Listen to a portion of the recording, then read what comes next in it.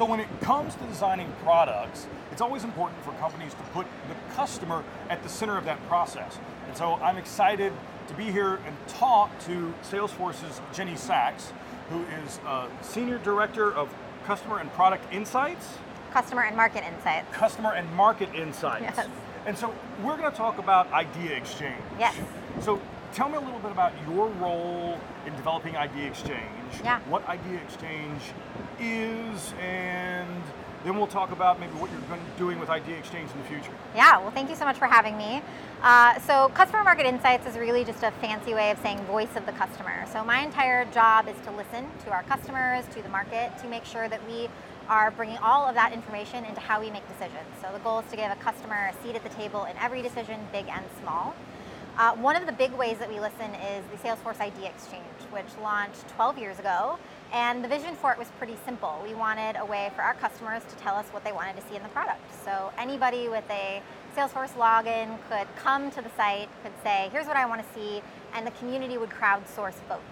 And so over time, we got a sense of what was most important to our community by watching how voting changed, how ideas were logged. But there's always a but in these stories. We saw a massive amount of growth. So we went from, Salesforce was smaller 12 years ago. We're now big, thankfully. And we now had 65,000 ideas logged. We have hundreds of product managers. Hundreds of thousands of customers have been added to our ecosystem. And so over the years, we've really struggled to scale that experience. So the last year has really been how do we reimagine the IdeaExchange to allow our community to have more of that dialogue about our roadmap and where we're going, and to really see how they're influencing and shaping Salesforce. That's something that's, I know, been a little bit of a criticism. Yeah. Whenever any company, not just Salesforce, puts a program like this out there, people who are providing ideas back in, I don't know whether they have realistic expectations about how long it'll take before those ideas are implemented, so how do you manage that with IdeaExchange? I mean, how do you set those expectations for people? Like saying, yeah, we got all these great ideas, but there's only so many people, we can't get to things all of the time, right? Yeah. How do you manage those expectations? Yeah, I don't think we've always done a great job of setting expectations, to be honest. And that was really evident last year when one of our oldest community members, his name's Steve Mullis, logged an idea on the IdeaExchange and essentially said, I have some ideas for how you need to improve this thing. And it feels a little bit like a black hole. I'm not sure where my feedback is going. I'm not sure what you're doing with it. I don't know what the expectations are for engagement from the community and from Salesforce on these ideas. And so that idea picked up a lot of steam, got our co-CEO Mark Benioff's attention, and he basically said, what are we doing here? We had to have a long conversation with ourselves about, do we want to continue to invest here? What does that look like? And how do we rebuild trust with our community? And we had to start by saying, hard truth, it's broken. And we need to fix it. We want to reinvest. That's really, really important to us, but we don't necessarily know how to do that. So rather than coming up with our own expectations and setting them with the community, we decided to go ask them for help in deciding what it should look like going forward. So we went out on the road. We did 22 cities, 4 continents, 9 countries to talk to our community. And we went out with some ideas for IdeaExchange to get very meta. And we said, here's what we're thinking about doing. What do you think? And what we heard from our community was, we want you to build the things that we want you to build. And we started to look at the IdeaExchange and how it was set up. And logging ideas and voting doesn't really tell us what's most important to the community. So we needed to build a mechanism that would allow them to put their product manager hat on and go through the trade-offs and prioritize what was going to be built in the release. So we decided to build an experience for them to do that.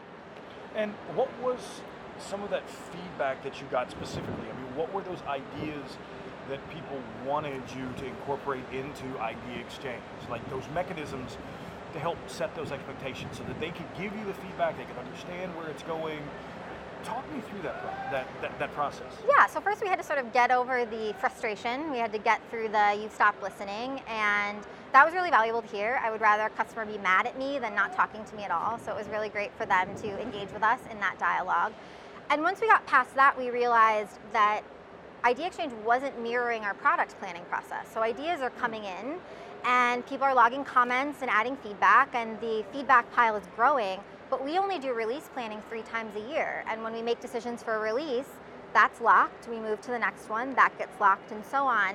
And we weren't bringing our customers along on that journey with us. So they were sort of saying like, we know that you do this thing, but we're not really part of it, and we needed to connect the dots more directly there. So now what we're doing is we open a 2-week window every release cycle, so just like our product managers do, and we say to the community, here are the top 10 to 15 ideas from the IdeaExchange. You have a budget, which represents the resources that our engineers have, and you get to allocate your budget to what you're most excited about. And whatever wins that cycle, we call it the prioritization cycle, we will build in our product. And so we gave them that direct line from your feedback through to what we deliver. And we've been piloting it for the last 4 releases. We just did it manually before we had the product to support it. And it's been great. It's a great exercise. We tested it, we figured out what worked and didn't work, and we're able to fine tune it. So the product we're launching, the new IdeaExchange we're launching tomorrow, is reflective of all that feedback. So it's kind of not a splashy surprise release. It's a, here's the thing we built together, ready for you to now take out and continue to provide us feedback. And was that a difficult process internally? You know, you talk about sometimes it's difficult to sort of take that negative feedback and do something constructive with it. Talk a little bit about that, you know, so that people who are doing that in their own companies maybe can learn from what Salesforce went through during that process. Yeah, I mean, a big piece of advice I would give is don't be afraid of the bad feedback. As I said, I would rather a customer yell and be mad, because at least they're engaged in the dialogue, than to not have them talk to us at all. If they're talking to somebody else about their problems, then there's no opportunity for us to fix it. So what we did was really try to channel their energy, their frustration, into helping us make the solution. So internally, it was a tough couple of months where we felt like, wow, first we let our customers down, and that's a yucky feeling. And we have a long road to go, but ultimately for me, it's been my favorite year at Salesforce. I've been at the company for 9 years, and it's been awesome to turn the ship from sort of a negative to a positive, and to really see our community be part of that and feel like it's theirs. So I would say to anybody who's going through a similar situation, embrace the negative feedback, embrace the frustration, and work through it with your customers, because then they have a more vested interest in being part of the solution and helping you celebrate the new wins. And then during the pilot program, what type of feedback have you gotten from people that are using the new IdeaExchange as opposed to, you know, the old one? What's been their reaction? Yeah, so we took it out on the road, and I think at first we had to just educate people about our product planning process. So we realized there was an education gap. And were they surprised? They were surprised. I think they thought we were just going to fix the voting that they're used to, the site that they were used to. And when we came out and said we actually need something new, they went, oh, okay. And so once we played it out and we tested it with them, I think they really started to see how it made it more of a direct connection from their voice to Salesforce. We essentially dedicate part of our roadmap to what they want, really no exceptions.